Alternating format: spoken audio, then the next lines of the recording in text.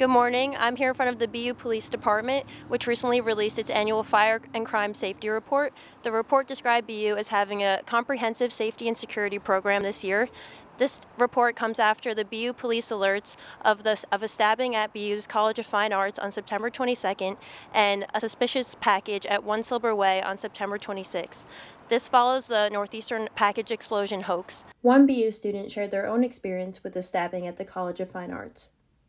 Personally, I am in CFA and I was literally right near it at the time of the incident. So walking back, I had to get a group of kids to come with me because I didn't feel so safe walking on my own. BU spokesperson Colin Riley said in a statement, "The number of incidents that BU PD has responded to this fall is similar to those that occurred in fall semesters pre-pandemic, although there now appear to be more scam attempts that students are reporting and fortunately averting falling prey to."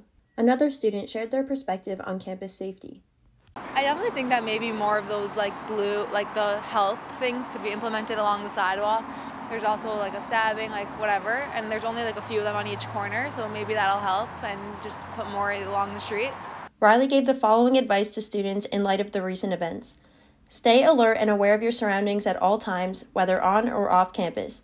Members of the BU community play an important role in keeping the campus safe and should call police immediately to report suspected criminal behavior.